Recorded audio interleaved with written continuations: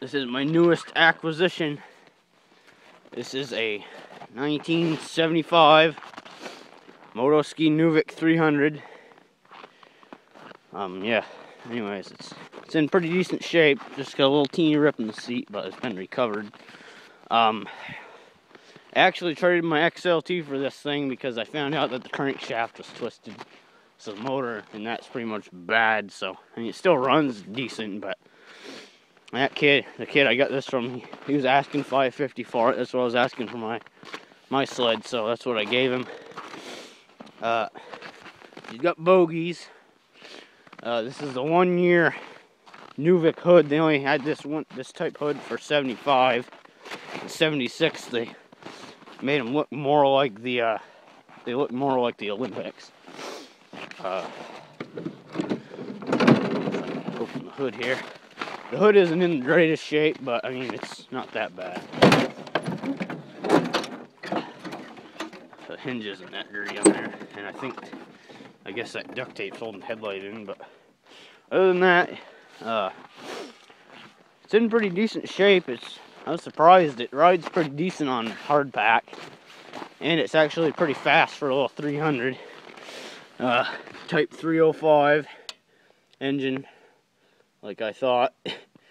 295 cc's, and it has a Tillotson carburetor, which is the first Tillotson I've ever had. I'm not really sure what size carb it is, but I'll figure it out eventually. Yeah, this is how the Olympic we had should have been set up, but it had that Polaris motor rigged into it. But I mean, it's got all new gas lines and everything. The lights work.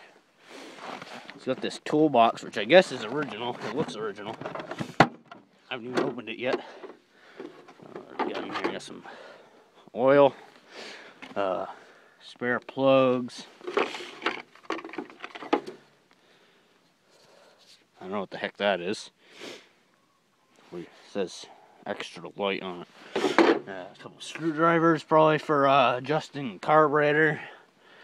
Yeah. Anyways, it runs really good. For a 75, it's in pretty nice shape. So I think, yeah, you're gonna say I got screwed over trading this thing for a 95 XLT 600, but I've always wanted, well, ever since we had that Olympic, just like this, basically, I've always wanted one of these. And I've always kind of preferred the Moto-Ski versions over the Ski-Doo versions anyways. So let me close this toolbox here, if I can get it to close.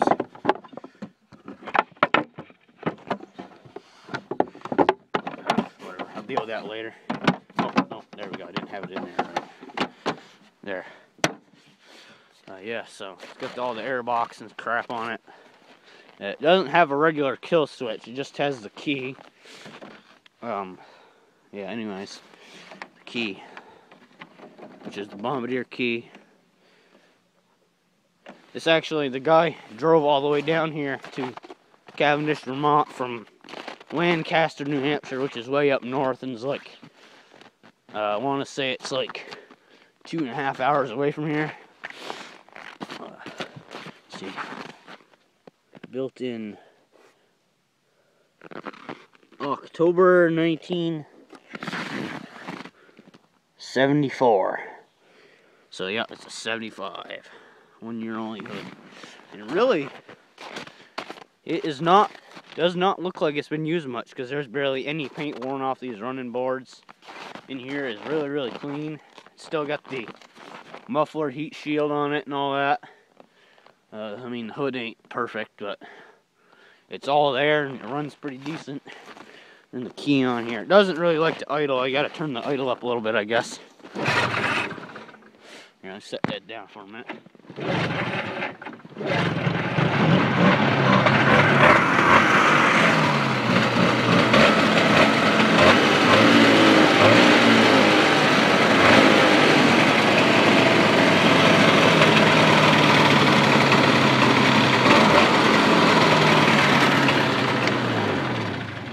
Both lights work.